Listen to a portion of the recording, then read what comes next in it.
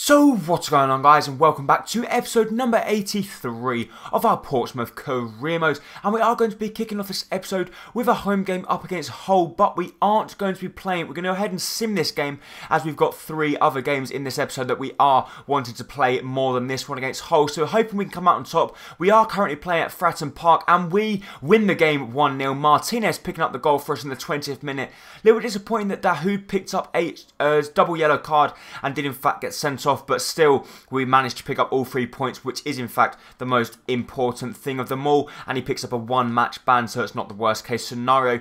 But the reason I wanted to do that is because we have a massive game up against Chelsea in the next up and coming days. So it's going to be a big game for us, but I do hope we can come out on top and try and pick up all 3 points, as we are challenging for the title. And I do think we have got a chance because we're currently 7 points behind Chelsea. So it is a big ask, but if we beat Chelsea, we'll only be 3 points behind them. So that's how big a game it is. Hachin Mastor has also accepted his contract offer that we give him, and we get an update from the United States, which we're not that interested in now. So it's a big ask. Can we go ahead and get the win that we desperately need? We have got our first team lineup available for us as well, so there's no reason why we can't go out and pick up all 3 points. Chelsea creating a good chance for themselves. Matic plays the ball through to Ramirez. Ramirez strikes it, and that's a wonderful save from Christopher Shiplot, the goalkeeper that we have had faith in. There was a few comments saying maybe sell him in the January transfer window, as we had plenty of offers for him, but I wanted to try and keep him at the club,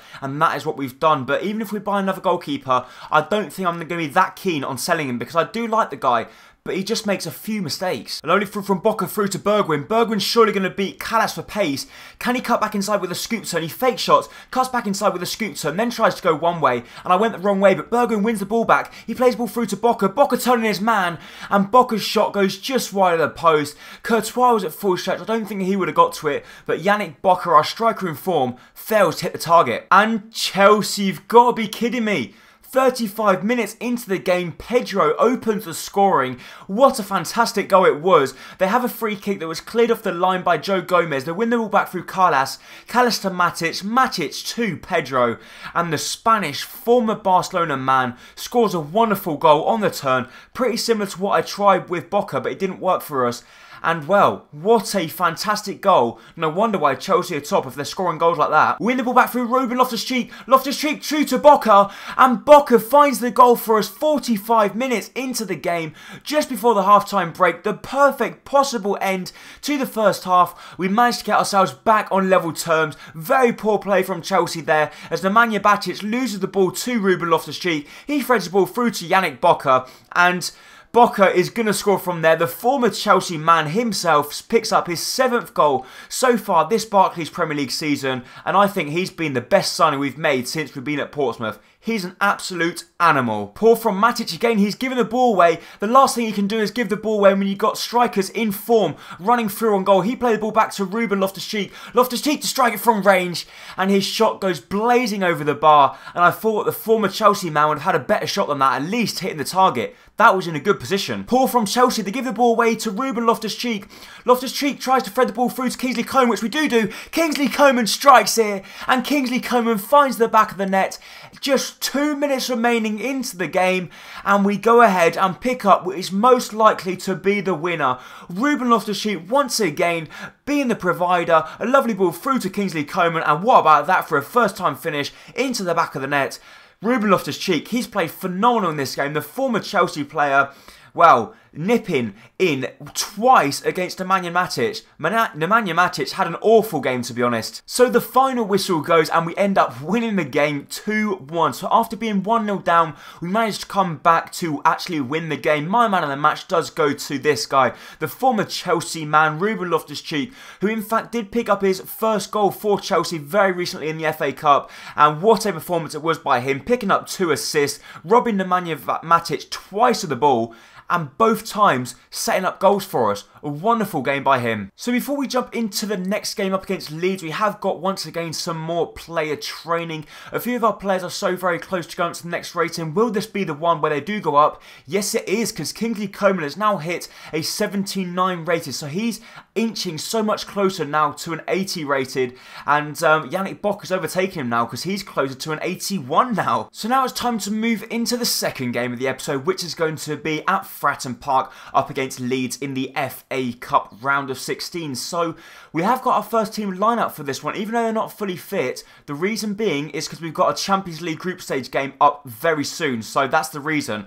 So the reason I want to do this is I want to try and win the FA Cup. We are yet to win it. We haven't won it yet. We haven't won either the Carling Cup. We haven't won any competition apart from the leagues until we got to the Premier League. So I'm desperate to try and win at the competition. Lovely build-up play. Squeeze the ball through to Stephen Bergwijn. He's through one-on with the goalkeeper. He tries a scoop turn inside. Gets it a little bit wrong. But he's somehow still got the ball. He goes for goal this time. And this time he does in fact find the back of the net. So he messed up his first chance. But he got a little bit lucky as the ball rebounded off of his leg. Hit the defender's leg. And then somehow managed back at his feet. And this time he did not try and mess around. This time he puts his foot through the ball. And finds the back of the net. The goalkeeper with no chance whatsoever with that one. And a lovely strike from Stephen Bergwijn. Leeds with a lovely chance, lovely ball played through to Mowat. And what about that for a save from Christopher Shiplock? At full stretch, he denies Griffiths there. What a save by Shiplock. That's the reason why I didn't want to sell him. Bocker with a lovely chance. He goes on a dazing run. He squeezed the ball through to Mastor. Mastor through to Bergwijn. Bergwijn trying the shot from range. And the goalkeeper comes out with a really good save as Heaton denies us from doubling our lead just before the half-time break. What a lovely goal from Hachin Mastor. 51 minutes in. I was not expecting him to score from there. He goes on a really good run. A little bit of a skill move he pulled off as well. And he takes aim from a hell of a long way out. Look at this from Hachin Mastor. A little bit of skill moves, not anything extravagant, but cuts back inside, goes for the strike.